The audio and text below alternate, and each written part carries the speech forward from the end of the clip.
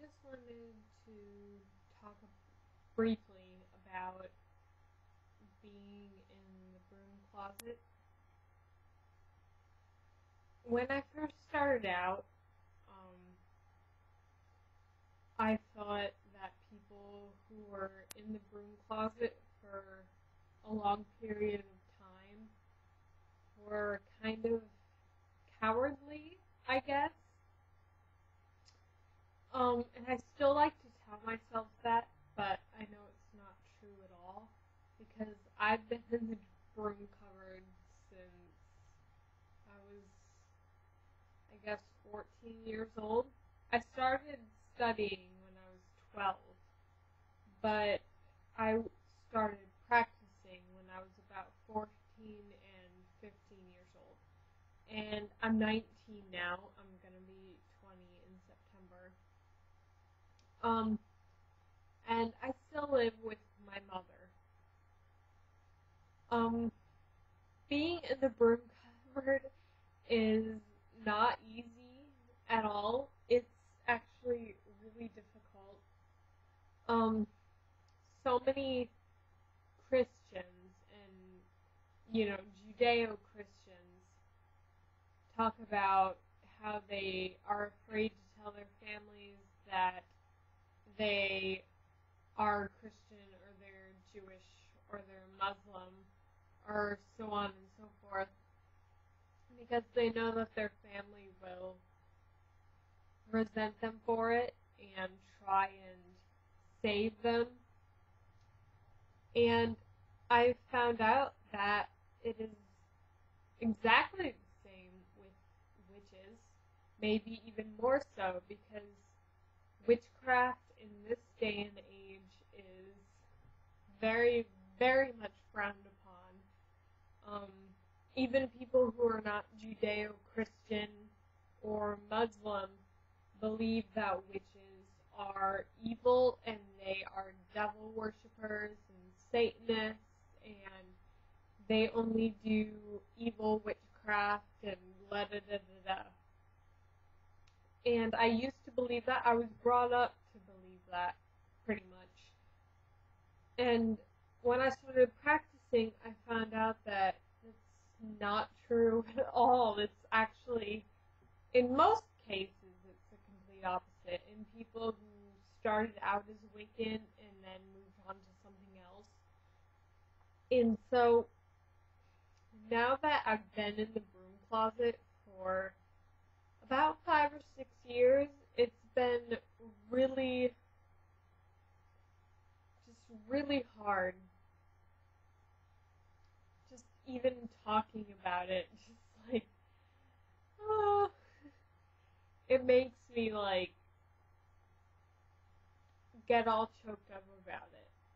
Because a person's spiritual beliefs are some of the only things that they can control in their life. It's one of the only things that they can really take a hold of and say that it's their own. So not being able to tell your family about what you believe and what you practice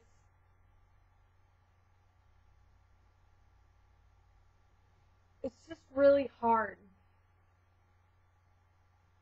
I know some people will be like, oh, get over it, blah, blah, blah, blah. It's not that bad. You could be in a worse position.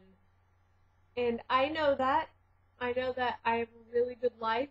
I have an amazing family. The most amazing parents in the entire world. But when it comes to religion and spirituality, both of my parents were raised Christian, very hardcore Christian. Both of my grandfathers were pastors, were traveling pastors. My mother's parents were missionaries. So they both grew up believing that anything but Christian is evil and bad, and if you're anything but a Christian, then you're worshiping the devil. And I'm not even exaggerating. That's what they grew up to believe, and they still believe that. So deviating from that in my family is pretty much saying that you worship the devil and you're going to hell and you're damned for all eternity and Jesus no longer loves you. So that's what I grew up hearing my whole life. And then I started to realize that I didn't believe that in any way, shape, or form. That I was in fact a witch. And even the word witch is one of the most evil words that a person could ever say. The term witch is like saying that you are basically a devil worshiper or a mistress of the devil or a demon. I know that my parents would love me even if they found out. But I also know that they would look down on me if they found out. And honestly, I truly envy people my age who are allowed to practice their spirituality and their religion without fear of their family rejecting them. I see so many people on YouTube saying that their parents and their family members and their friends don't mind that they practice witchcraft and they don't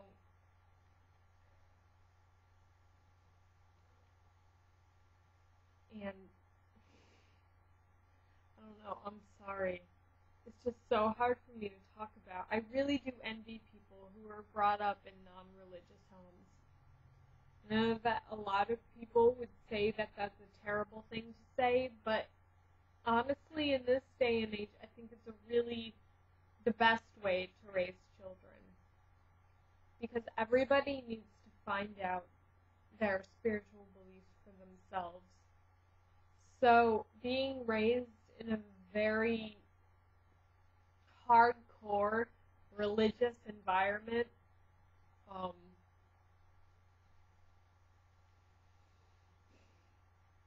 it just really can scar a person for life. And that sounds so overly dramatic, but it's true. And so many of my friends on YouTube were raised in non-religious homes, and their parents don't, care or bother about what they practice. And it literally astounds me because I was raised in such an incredibly evangelical Christian home that I'm like, I can't believe there are actually people and parents out there that don't care what their kids practice or believe in. I remember that once a couple of years ago, I was in a discussion with my mom, and I told her that I wasn't a Christian. And she said that I made her sick, and she wanted to throw up.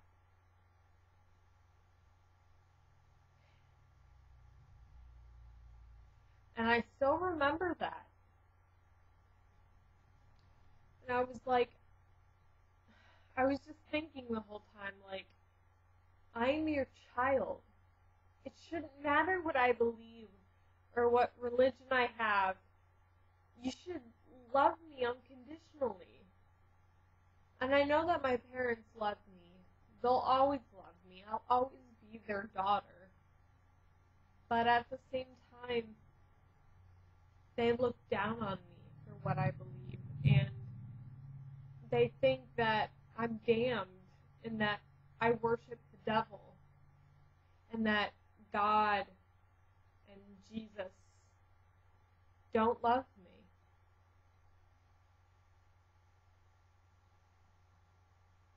So, I don't know. That's just my experience with being in the broom closet. And I just wanted to share that with you guys because I had been thinking about it all day. Because I had been thinking about the altar that I have and how I wish I didn't have to hide it or make it inconspicuous because I live with my mother and she would absolutely flip shit if she knew that I have an altar.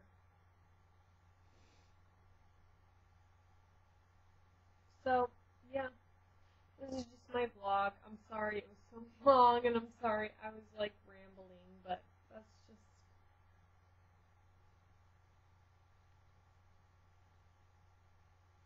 just how I feel.